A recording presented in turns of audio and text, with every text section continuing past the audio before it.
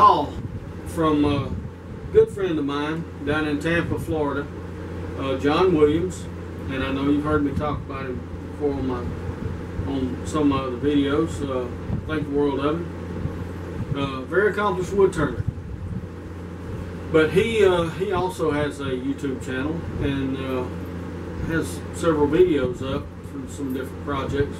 Pretty neat stuff if you get a chance to check out his channel. But he contacted me, and he's working on a project for a client down in Florida, and he's wanting to make some coasters, and he's asked that I help him with it. So anyway, we're going to do a little collaborative video here and just see how things turn out. So right now I'm gonna send you to John, and I'll see you when it's my turn to do some work. All right, I'm going to be working on these other projects.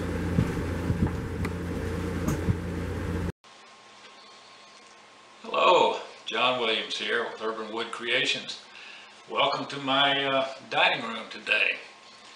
Good to see you, and thanks for tuning in. I wanted to show you a project I got going on. A friend of mine, a landowner, got a big ranch, and he was building a new office in his stable actually, and needed some desk accessories to go along. So I talked about it and decided he needed an inbox and also a desk pad, which I ended up doing a nice book match on a piece of wood, and something to hold his business cards. I'll fit down in that slot, and a pen holder.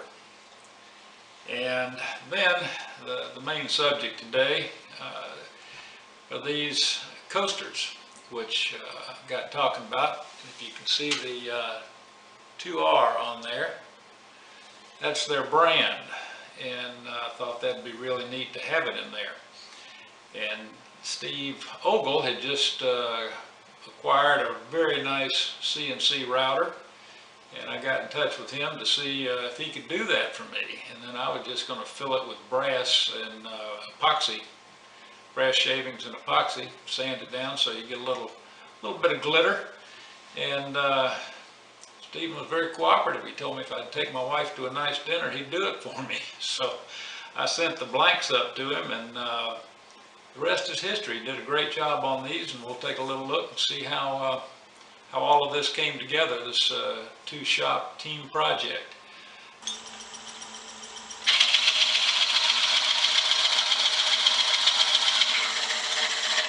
Getting in about 3/8 of an inch or so. And then once I get that done, I'll bring this around, and I've got this little tool. It's an old Craftsman really tool that I kind of ground off just for this purpose. Kind of ground it this way in case I still had a center point in or anything. But anyway, then just take this.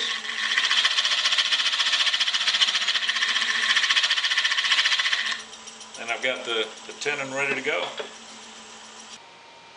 Alright, got them all turned, ready to go, boxed up, heading for Rockmont, Georgia. Thank you, Stephen. He's wanting to take these coasters that he mailed up here to me. He's already cut a recess on it with his lathe, and he wants me to put this design in it. You know, it's a fairly simple design, but it's apparently it's a brand, and I'm going to try to help John out. And John said, well, you know, how much will you charge me to do that? And I said, hey, take your wife out to a nice restaurant. So that's what he's going to do. He's got to take his wife out to a nice restaurant. She's a very, very nice, classy lady, and she came up to visit when he did one time in my shop, and she's just a pleasure to be around. But I hope you take her out to a good one, John, because I'm not cheap. All right. But he wanted me to try to use my X-Carve and do a video with it. He's got his YouTube channel, and he's kind of wanting to do this as collaboration type thing. So yeah, I'm going to help him out, and we're going to get started right now with it. I've already got the X-carve set up, and I've got a piece of MDF in there I'm going to cut first, just to make sure that I'm not going to mess up his coasters. Alright, well, let's get started. Alright, okay, well, I just scanned the logo and brought it into Inkscape and created a vector graphic out of it. Then I could import it into easel. So that's where I'm at now.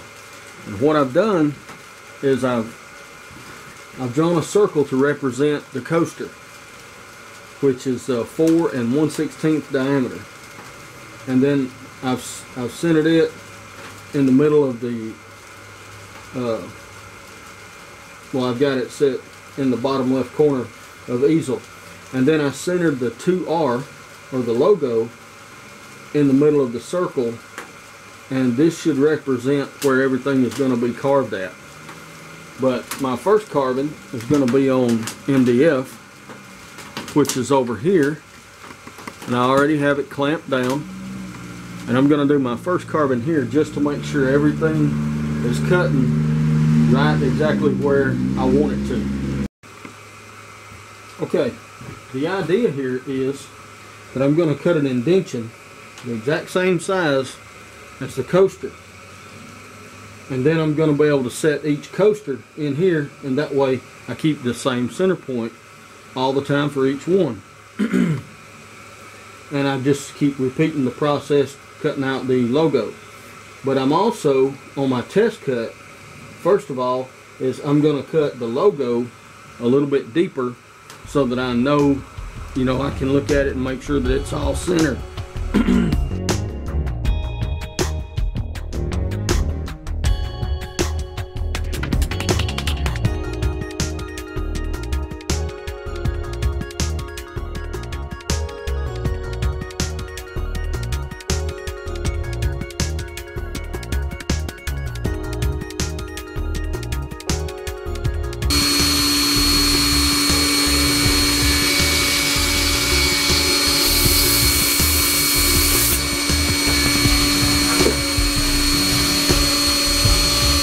Good and dead center.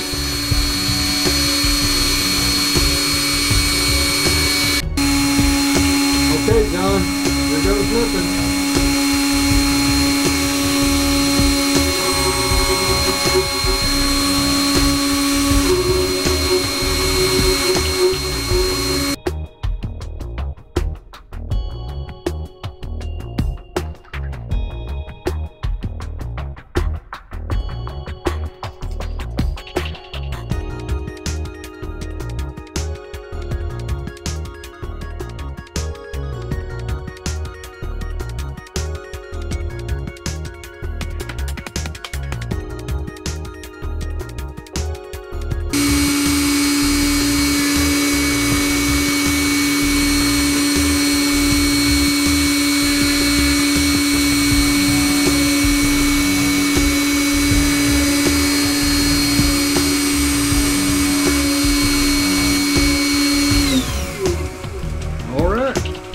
There's one down, 7 to go.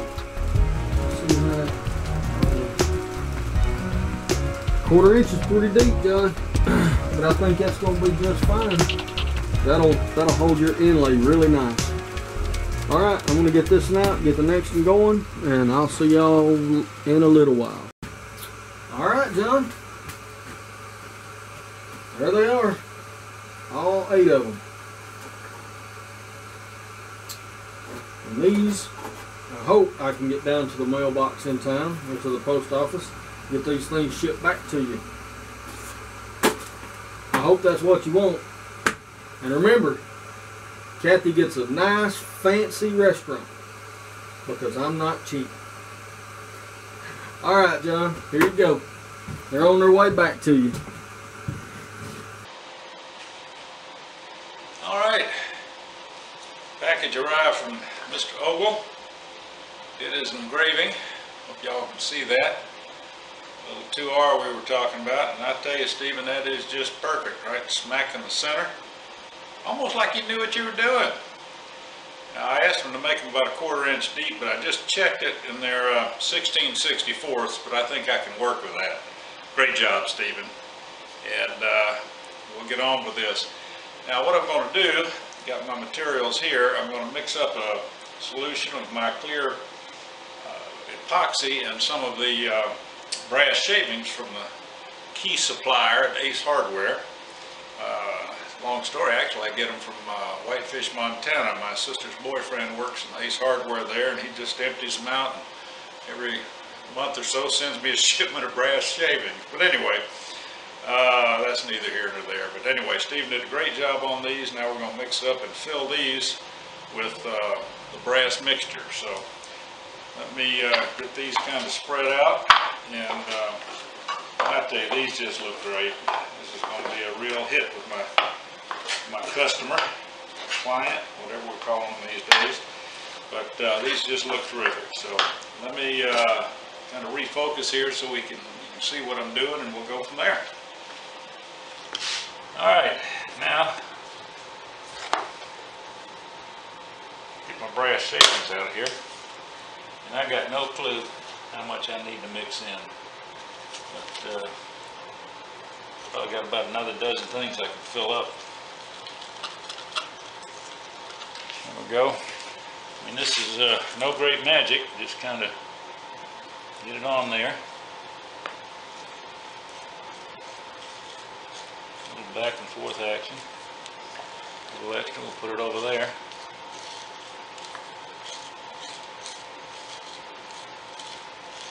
Because when I put this on the lathe, I'll be sanding this down, and so it doesn't have to be perfect first time around. As long as it sinks down into the hole, I'll be in good shape.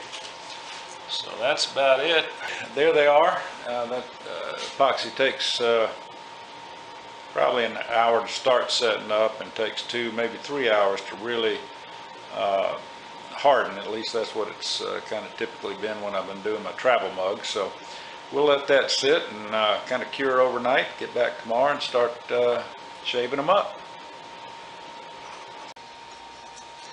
So next morning, and epoxy hardened up real nice. It kind of looks bad there. You can see a little indentation. But this is what we're going to try to finish it up to. I went ahead and did one just to make sure it's going to work. Going to get a little shape to it, and I think maybe you can see a little bit of the glitter from the brass shavings. I think it's really going to look nice. But anyway, it's coming along real well. And I'm going to face one of these off and show you how we're going to do it.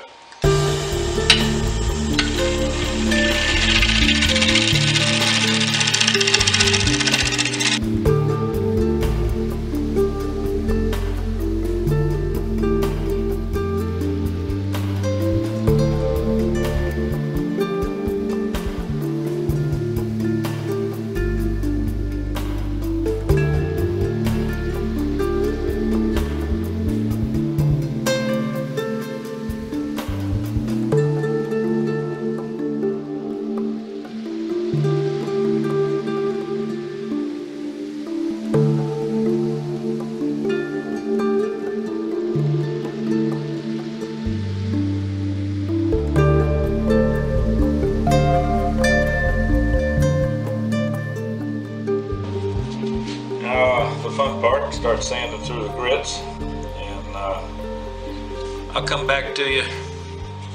I'm kind of getting it finished up with the probably at least 400, maybe 600 grit.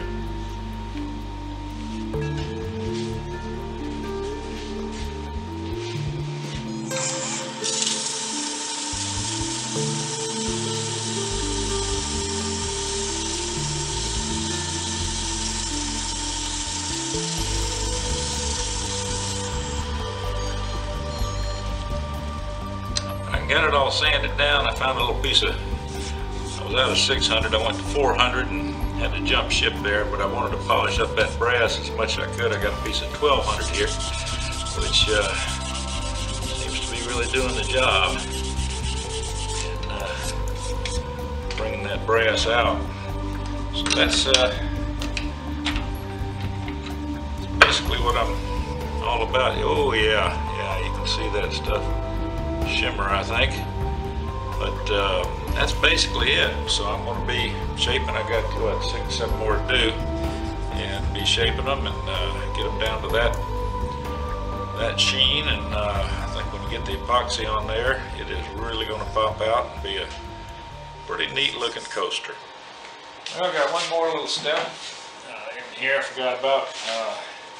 I'm going to stain these, and basically just using Minwax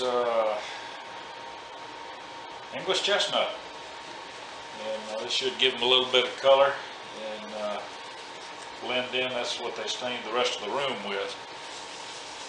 So the only thing I'm worried about is it's going to end up hiding the shiny. So we'll put this on, and then we'll come back and rub it off later and see what we got. But I think the color actually should bring it out. You have to do a little bit of buffing and such, but what I got to do is get this on. This obviously will dry overnight at least. Okay, getting down to the last phase. You saw me stain them, and I just sprayed them with a little shellac. The shellac kind of seals them up as they get ready to get the epoxy coating. So what I'm going to do now is just kind of take some rough steel wool and smooth it out a little bit, but still leave it rough enough for the epoxy to get a bite. So it's not no rocket science here. Just spin them a little bit.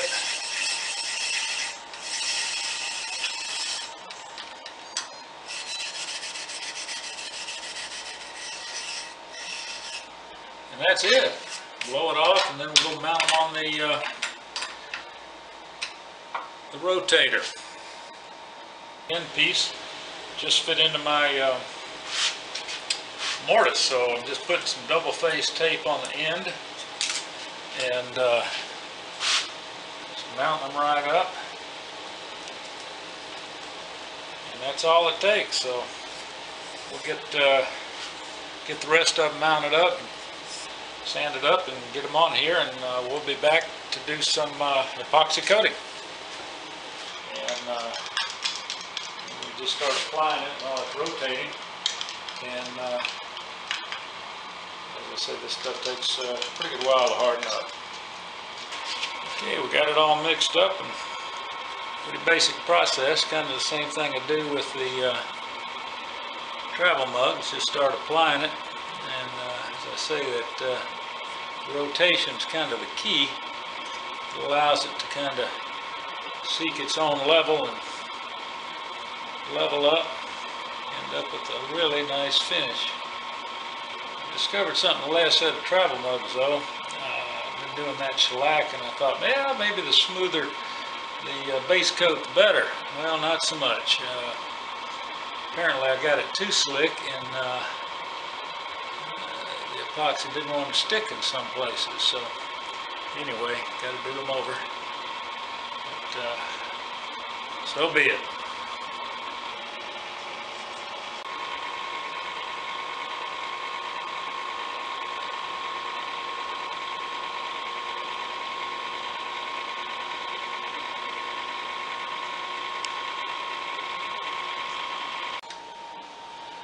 Perfect.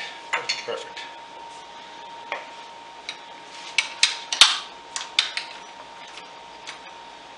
Yeah, just cleaned off the back of that nicely. Sanded a little bit, and we'll be good to go.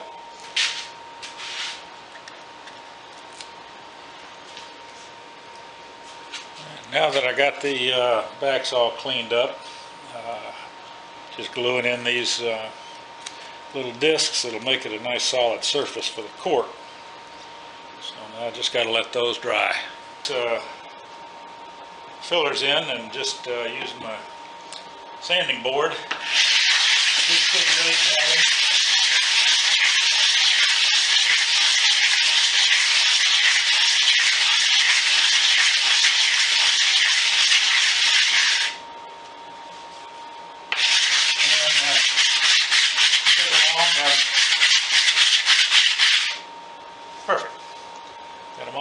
sanded down. So just continue on with this, and we'll be back for the, what's next? 156, yes, the cork bottom.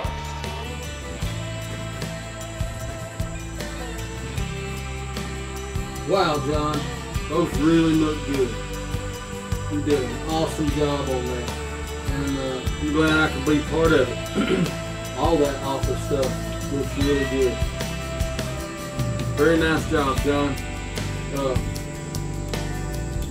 Thanks for letting me help you out with it. I hope you all enjoyed watching it. This was a very fun collaboration between me and old John. And you guys have a good day. See you on down the road.